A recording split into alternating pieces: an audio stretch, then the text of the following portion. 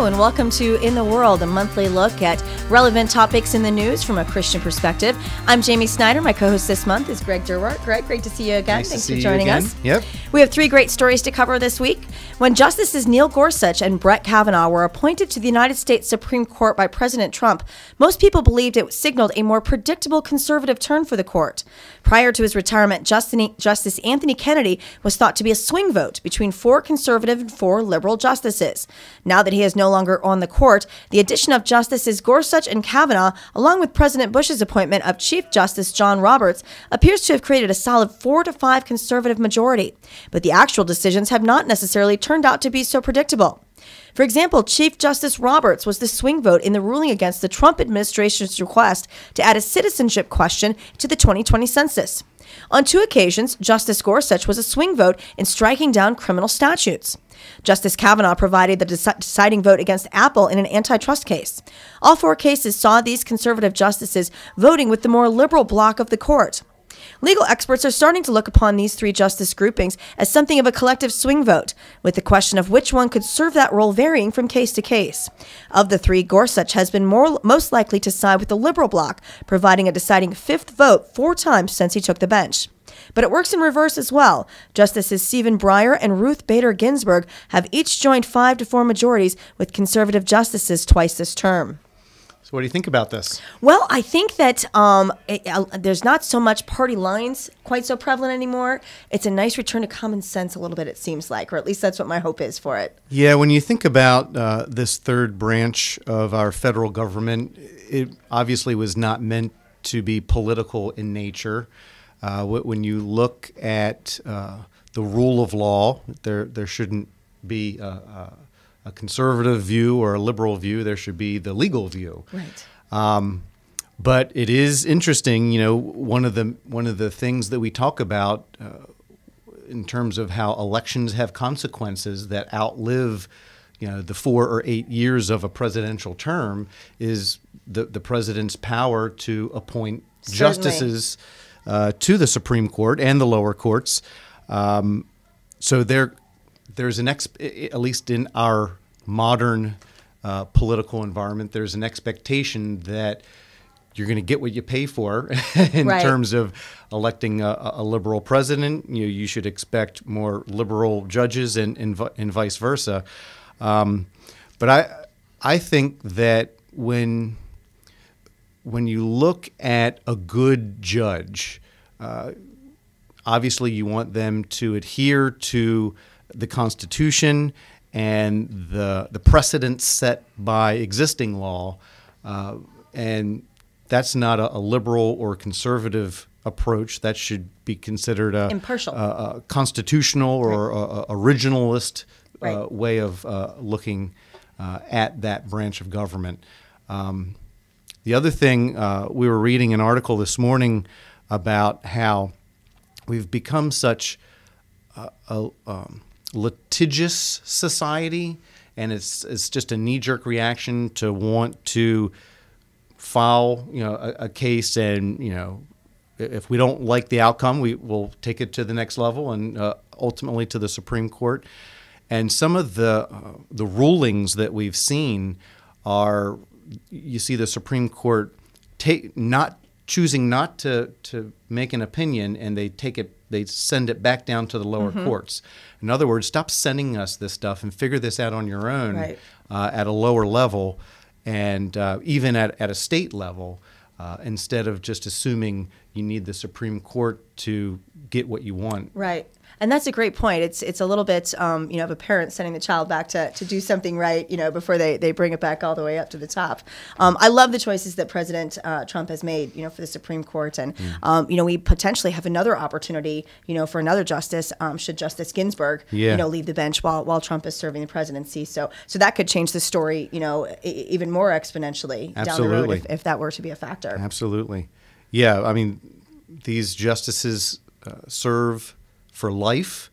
So depending on how young they come in at the beginning, they can serve for a generation. Certainly. For 20 plus years. Long-lasting effects, as you mentioned. Absolutely. So, but I think the main point of the story is, not everyone. I guess a lot of conservatives aren't happy with the rulings of some of these recent justices, and even going back to, like you said, Chief Justice Roberts, who was a Bush appointee. We're not necessarily agreeing with all of these decisions, but a little middle of the road didn't hurt anybody. So I think we're in a good place with it. Yeah, very good. We ready for our next story? Yes. Okay. David Rourke, communications director for the Village Church, does some impressive graphic design work for the Village Church, a large church outside of Dallas, Texas. So he works there. His work is impressive enough that he was invited to be a speaker at the Circles Conference, a 3-day event for designers in graphics, creative, web, and digital design. However, the Dallas chapter of the American Institute of Graphic Arts objected. The AIGA is a professional organization that, according to its website, exists to, quote, advance design as a professional craft, strategic advantage, and vital cultural force. The Dallas chapter notified organizers of the Circle Conference that if Mr. Rourke was involved, they would not be. AIGA stated that the Village Church did not meet its standards of inclusion, specifically referring to its positions on traditional marriage and women not serving as pastors. The local AIG chapter issued a statement saying, "We feel it would be hypocritical of us to be involved in the conference and tacitly endorse the policies of the Village Church. This would be a misallocation of our membership resources and a disservice to all members of our community against whom the organization discriminates." In response to AIGA's threat to leave, the Circle Conference disinvited Mr. Rourke. After he learned he was no longer welcome to speak at the design conference, Mr. Rourke shared his thoughts on Twitter. "Yesterday, I was removed as a speaker at Circle's conference. I have no hard feelings toward AIGA or Circles, only love. I understand this was a complex situation, and the last thing I would want to do is cause a problem or be a distraction. I believe that to end division and pursue unity in our world, we must be willing to listen well, enter into dialogue, and understand that we can show love, honor, and dignity to one another while still disagreeing. I don't think that happened here, but I have hope that it can happen. I want the creative community to be a place where individuals of all backgrounds, beliefs, and lifestyles can learn from one another regardless of differences, not a place where we shut each other out." Wasn't this interesting? Well, I find it funny that in their little statement, the AIGA chapter mentioned discrimination, which is exactly what they did to poor Mr. Rourke. Yeah. And what this gentleman's occupation as a designer happened to working for a church has to do with anything is just beyond me. Yeah. This is really interesting because we just talked about the Supreme Court and how we have a litigious society, and if we don't like what we see or hear, we either want to sue you or we want to take our toys and go home and not listen to you. So it's clear that this diverse, inclusive organization is, and talks about being hypocritical. I think they're the hypocrites by not welcoming, absolutely, people from different backgrounds. And he wasn't even coming to talk about his faith or his church, his work. He was talking about PowerPoint.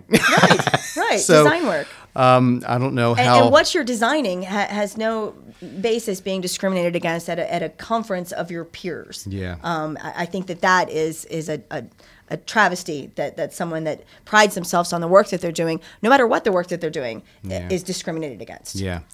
So this word discrimination keeps getting thrown around a lot these days, and it basically means that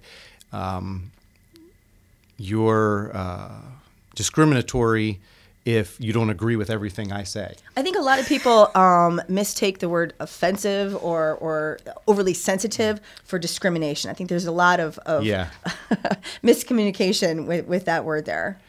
Even There was another item in the news this week with Nike. They were getting ready to put out a new type of shoe that on the back was going to have one of our first American flags, known as the Betsy Ross flag, which is the 13 stars in a circle. And one of their paid endorsers, Colin Kaepernick, somehow determined that Betsy Ross in that flag was discriminatory or racist, and they curtailed to him, and they're not putting the shoe out.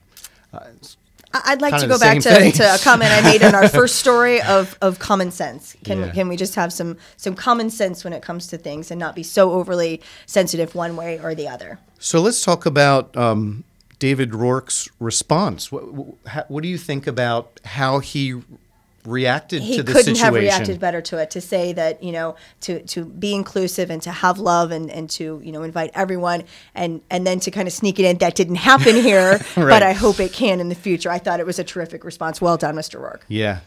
And it still boggles my mind that all of this interaction happens on social media. The immediacy of the way we respond and react and communicate with each other and at each other is it's a brave new world. The way we I don't know if brave's a good word for it. I think people hide behind it and they're less brave because of that. But yeah, that's a good point.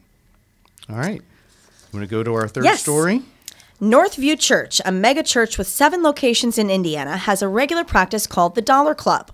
4 times each year, they ask the roughly 10,000 people who attend worship at their various campuses to contribute $1, which the church uses to meet needs in the community, such as supporting foster families or paying medical bills. This past May, however, the church asked its members to consider donating $3 or $4 and successfully raised $30,000. They then partnered with a nonprofit group called RIP Medical Debt, which buys unpaid medical debts from providers for pennies on the dollar. Unlike collection agencies, however, they then pass the discounts onto the patients to help them get out of debt. Northview donated the entire $30,000 to charity, which was then able to leverage the money into paying off $4 million in medical debt for people in need. What an outstanding story. I love this. Shows the power of grassroots effort that can happen from a simple collection in Sunday service. Yeah, I'm so glad you recommended the story. It's just very heartwarming and number one, it shows the power that just a couple dollars per person can do. Yep. That power in numbers when you're putting that together for a common cause and a good cause. Think about how $3 that you donated at church turned into $4 million in erased medical debt. Yeah. That's outstanding. I love that. Yeah. And the organization itself that they donated to help with medical debt, I want to look into that. I agree. Great. That's fantastic. I'd never heard of that before. To go from 30,000 to 4 million, I mean, that's a tremendous opportunity and something that is an albatross around people and really prevents them from, moving forward and living a faithful life in a lot of ways because it holds them back. And so to be able to ease that burden is just a tremendous blessing. Well, it's also a great example of what we can do here at our congregation. We do a lot of great things already with our different ministries. And sometimes over the years we'll put together a capital campaign for something specific. We're finishing up a capital campaign now. So our congregation is so generous in so many ways, and so many congregations are. I mean, another great example of that is our El Hute campaigns of trying to raise the last couple of dollars to get what we needed done on that missionary trip. And so what a blessing that we've been able to do what we've wanted to do in that village.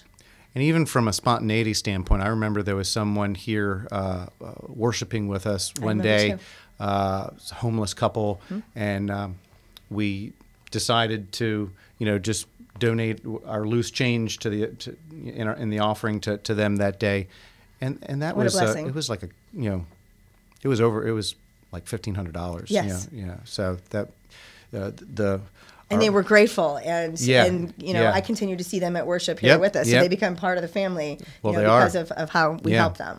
Absolutely. So, anything else on this story? No, I don't think so. What a great couple of stories this week. Yeah. So, thank you for joining us today and for this month's episode of In the World. Be sure to check out the other shows and episodes that you'll find on our YouTube channel. A lot of good content and things going on online and here in our congregation. So until next month, enjoy the rest of your July. Bye.